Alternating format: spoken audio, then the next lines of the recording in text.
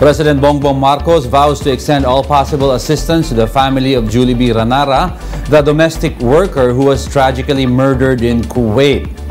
During his visit to Jullebee's wake on Monday, President Marcos said he has tasked the Department of Migrant Workers and the Overseas Workers Welfare Administration to attend to the needs of the Ranara family.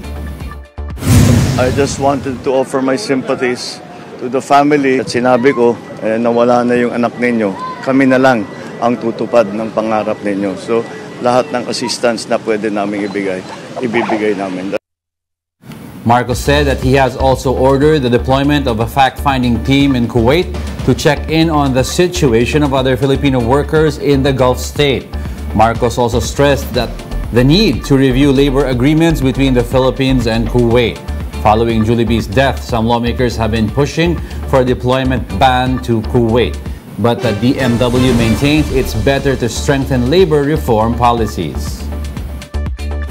Pag nag-impose naman tayo ng ban sa Kuwait, saan naman lilipat din itong mga kasambahay, no? Saan, anong market naman ang pupuntahan nila, no? Another concern of ours, pag nag-impose tayo ng ban, yung mga employers na merong Filipino domestic workers, lalo yung hindi papayag na mapauwi yung kanilang kasambahay dahil alam nila na walang kapalit from the Philippines.